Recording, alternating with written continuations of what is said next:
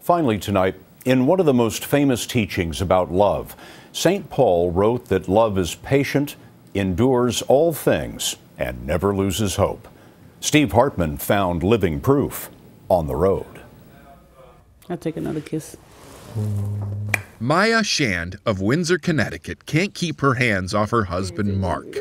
She's constantly pinching and patting and preening the poor guy. Would you stop fixing my clothes? If you didn't know better, you'd think they were newlyweds. But Mark and Mia have been together for years. What's different now is that they're finally, actually, together.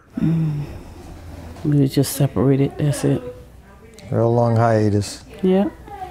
The story of their separation is so defining. Mark has every moment of it tattooed on his arm. 26 years, 11 months, 4 days, 20 hours, 26 minutes, and 8 seconds. And all of it for nothing. Here's what happened. In 1986, about a year after they met, Mark was arrested, convicted, and sentenced to life without parole for a murder we now know he didn't commit.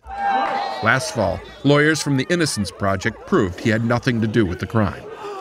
3 months later, the hugs still haven't stopped as Mark and Mia continue to celebrate not only his vindication, but her dedication.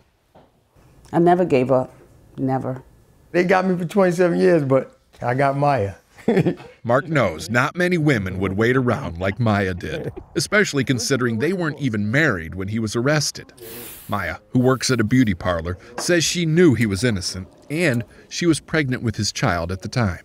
So she stayed with him, drove 5 hours round trip every week to visit. Why didn't you tell her to just move on? I did. I said, I think you deserve better than this. This is not a normal life. It's not a normal setting. Didn't need to seek out nowhere else because my heart was where it was supposed to be. Once Mark realized Mia wasn't going anywhere, he proposed. They got married in the visiting room. Mia raised their son alone and helped raise his 2 other boys from previous relationships. The woman is clearly a saint. You know this guy owes you big time. Oh yeah, he does. A double oven. A double oven, that's all you want out of the deal. So he knows I like to cook. That's all you need, huh? That's all I need. He's home, that's all I ever wanted.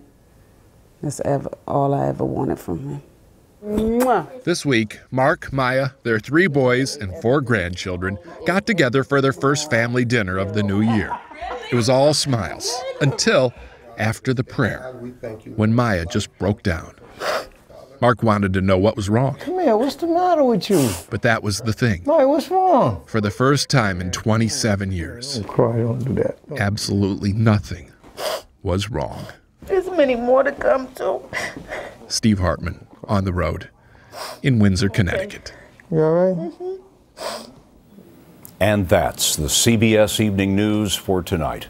For all of us at CBS News all around the world, I'm Scott Pelley. I'll see you Sunday on 60 Minutes Presents. Good night.